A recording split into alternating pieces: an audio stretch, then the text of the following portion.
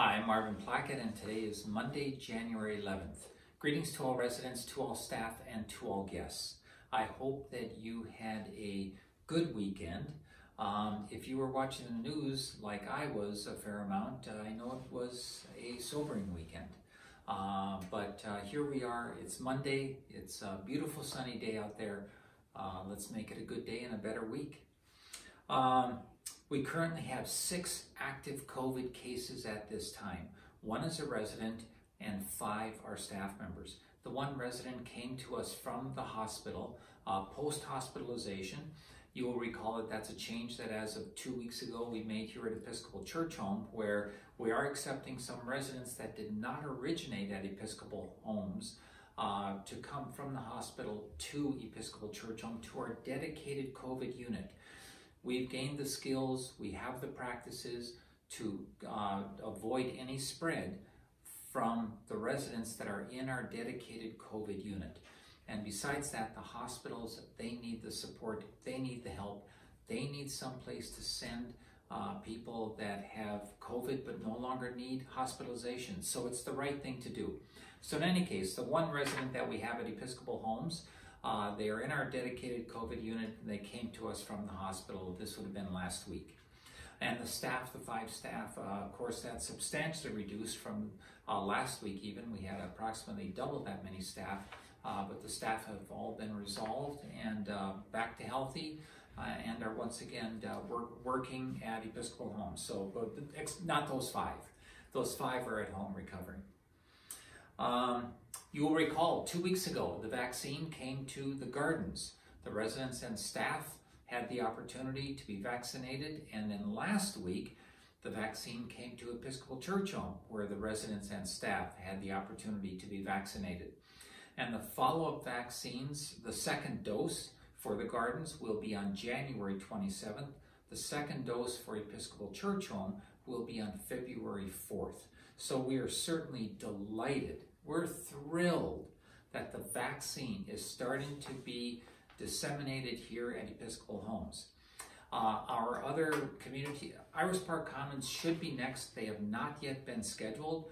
We sure hope that that occurs soon. The state of Minnesota, their intention is that by the end of January, that all long-term care facilities, and that includes assisted living facilities, will have already received their first dose of the vaccine. So our fingers are crossed. We're sure hoping that is the case.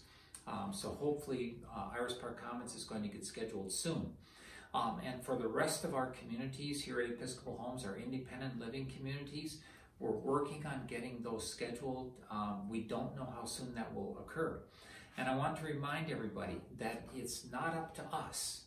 It's not up to us here at Episcopal Homes. It's not up to me when our various communities get scheduled. It's entirely up to the Minnesota Department of Health, and they are coordinating with the pharmacy chains of Walgreens and CVS.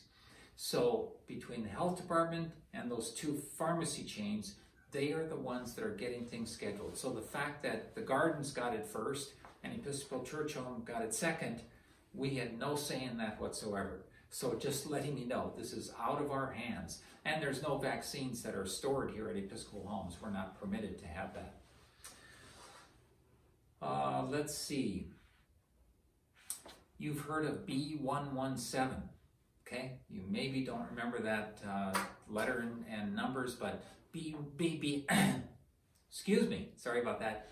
B117 is the newest variant of the vaccine, of the virus, of this virus. And so that is the one that has entered America just a few weeks ago, and it was announced just a couple of days ago that I think 5 or 6 cases have been identified in Minnesota now, being this variant, B117 variant. And this variant of the virus is more contagious. It's not more deadly, but it is more contagious. And so obviously we need to be even more diligent with our face mask wearing, with our physical distancing, with, if we have any symptoms, self-isolate, get tested, and wash your hands frequently. So we must be vigilant because I've read different stories that the virus is anywhere from 30 to 70% more contagious, so not sure. And in terms of the current vaccine, there's no indication. The experts believe that the current vaccine is just as effective against this variant as the other variants prior to B.1.1.7. So it's just as effective fighting the COVID-19. So that's the good news, but it is more contagious, so we must be vigilant with the little things that we know to do that make a huge difference. Governor Walz, you know that last Wednesday he announced relaxing some of the rules around restaurants, bars, movie theaters, bowling alleys, and a few other things. Okay, and that is effective today, Monday. And so you will notice, be watching for some updates from us here at Episcopal Homes, because we then, of course, are going to also relax, or we are relaxing already starting today, some areas. We're going to live by the rules. We're going to keep to the proper numbers in terms of percentage use of areas, the distancing that tables must be placed away, etc. So you can read the executive order. It's on the website. In any case, we're for sure going to, at a minimum, stick to those rules. Our guidelines might be a little tighter. We'll see, depending on the space and the activity, etc. Bottom line, be watching for updates from us with some changes to some of our programming and dining options and the opening up of Waters Pub. So I know you'll be watching for those updates from the leaders of your community or from me as those changes unfold. Okay, I think that we're getting close here to the end. It's time for me to read this week's birthdays. Okay, we have for birthdays this week, Hoa Win, King's Crossing, Christy Plant, King's Crossing, Jeanette Willie, Episcopal Church Home, Deanna Mead, Seabury, and Dusty Mars, The Terrace. Happy birthday to all of you. Let me make sure that I have covered everything because I had quite a long list. So let's see. Yep, I think I have covered everything.